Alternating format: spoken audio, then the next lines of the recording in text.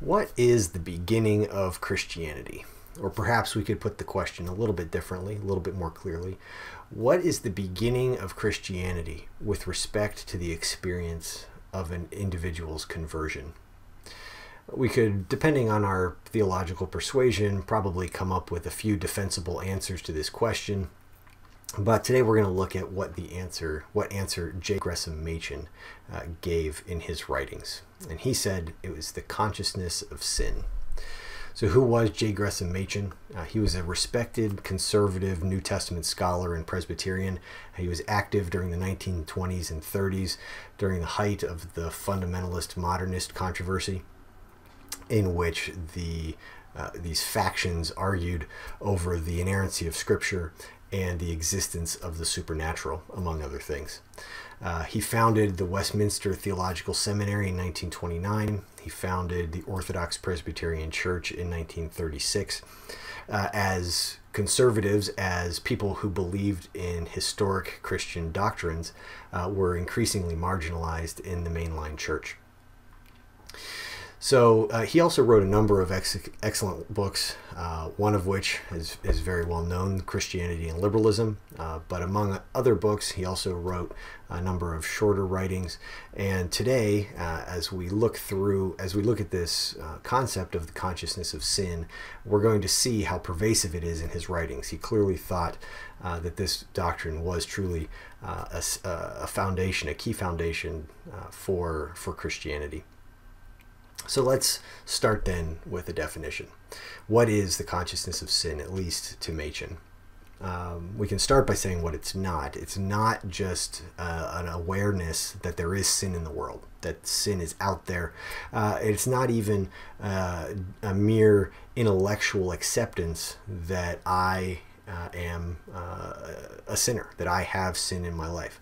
But rather, it's three things, he says. It's first a conviction of the whole mind and heart. Second, it's a profound understanding of one's own lost condition. And third, it's an illumination of the deadened conscience. So let's see, first of all, why Machen considered the consciousness of sin to be the foundation or prerequisite for faith. And so he says in Christianity and Liberalism, without the consciousness of sin, the whole of the gospel will seem to be an idle tale.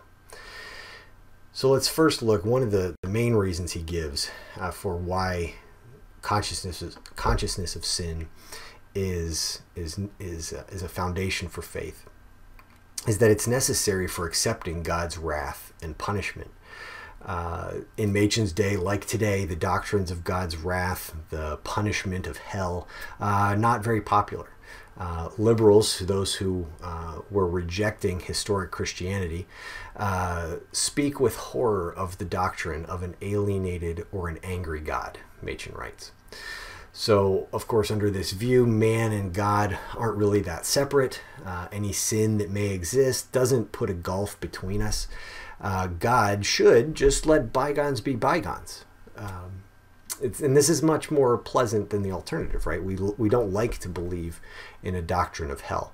And maybe it is more pleasant, perhaps, but it's only possible to believe this if we ignore or explain away the clear teachings of Jesus, such as in Matthew 10:28, and particularly if we have no experience of our own sin. As Machen writes, modern men have lost the sense of guilt and the fear of hell. But the early Christians, whether Jews or Gentiles, had not. They accepted Christ as Savior only because he could rescue them from the abyss and bring them into right relation to the ruler and judge of all the earth. The second reason that we might consider, or that Machen argued for the consciousness of sin being the foundation or a foundation for faith, is that it's necessary for believing in the supernatural. Now, miracles and the supernatural are admittedly hard to accept. Our default inclination is generally to disbelieve stories that we hear about supernatural occurrences, which means we might naturally reject the idea of a God-man born of a virgin. We might reject miracles. We might reject the resurrection.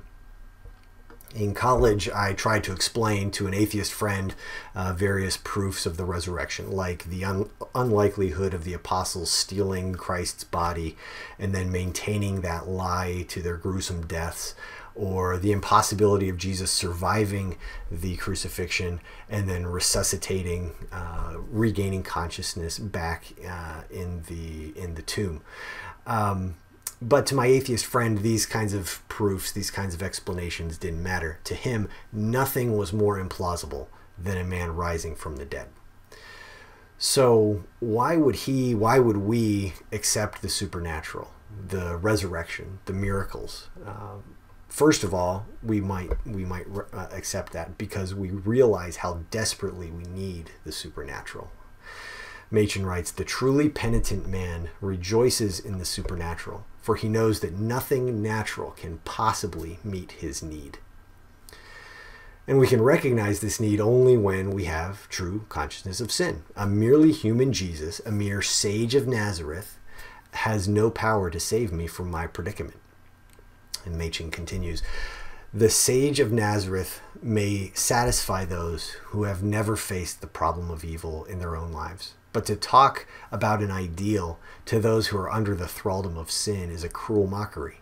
Yet if Jesus was merely a man like the rest of men, then an ideal is all we have in him. Far more is needed by a sinful world." But even if I admit that I have a need for a supernatural Savior, how can I rationally believe in one? And so our third point here in this section is that this is necessary. The consciousness of sin is necessary for intellectual assent to Christianity.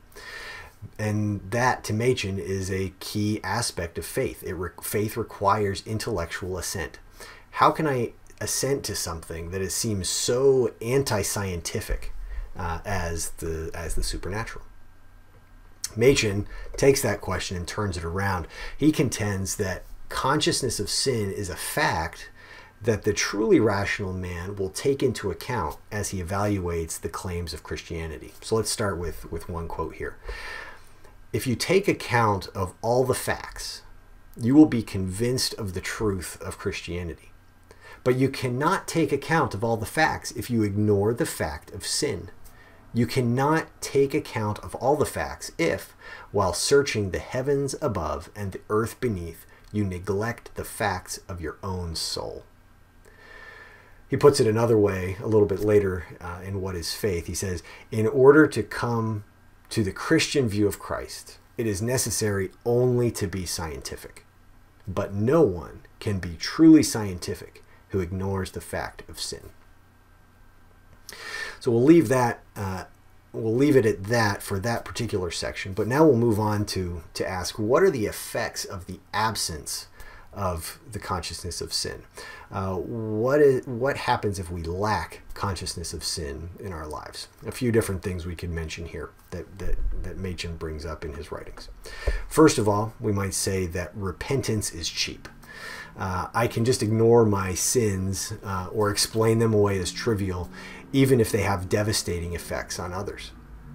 The second thing that I might lack, or that I'd be prone to, in this case, would be legalism. If I lack consciousness of sin, I'll be more likely to be legalistic. And that might seem ironic, right? But actually it's not. If I don't have consciousness of sin, I'm inclined to think that my own efforts will suffice to erase my mistakes, my peccadillos, whatever we want to call them.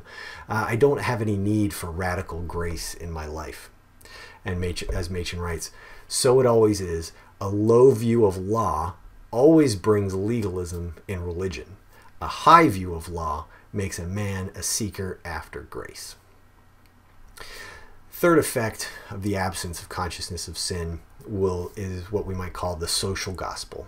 I'll prefer the social gospel in that scenario.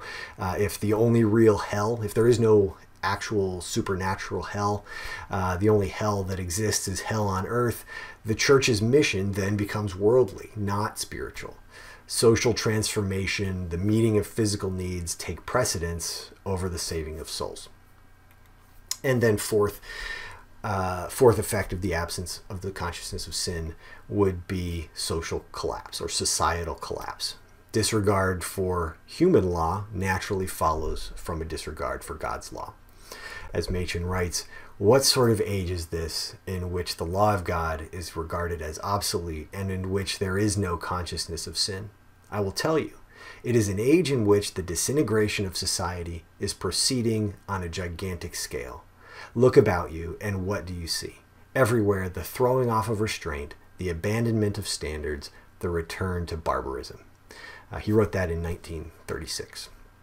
So how do we respond to what we've learned from Machen today? How do we inspire in others a consciousness of their own sin?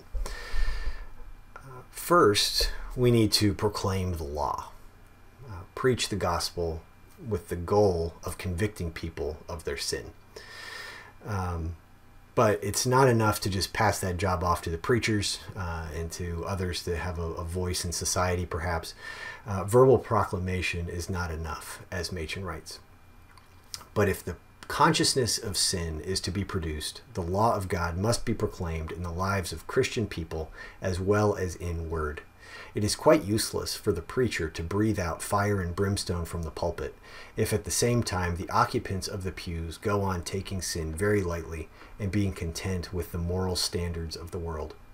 The rank and file of the church must do their part in so proclaiming the law of God by their lives that the secrets of men's hearts shall be revealed. But even that, the proclaiming of the law by word and by deed is not sufficient. Ultimately, our efforts themselves are not going to bring about the consciousness of sin. The Spirit of God, Machen writes, is the ultimate source of the consciousness of sin, as he writes. Is it not utterly hopeless to try to get the people of the 20th century to take the law of God with any seriousness or to be the slightest bit frightened about their sins? I answer, certainly it is hopeless. Absolutely hopeless. As hopeless as it is for a camel to try to pass through the eye of a needle. But you see, there is one who can do hopeless things. That is the Spirit of the living God. Do not fear, you Christians. The Spirit of God has not lost his power. In his own good time, he will send his messengers even to a wicked and adulterous and careless generation. He will cause Mount Sinai to overhang and shoot forth flames. He will convict men of sin. He will break down men's pride. He will melt their stony hearts. Then he will lead them to the Savior of their souls. So we'll stop there for today. Thanks so much for watching this short video. I hope it was helpful. I hope to produce additional content about J. Gresham Machen and Reformed theology in general. So if you're interested in this kind of thing, feel free to subscribe to this channel. Thanks for watching.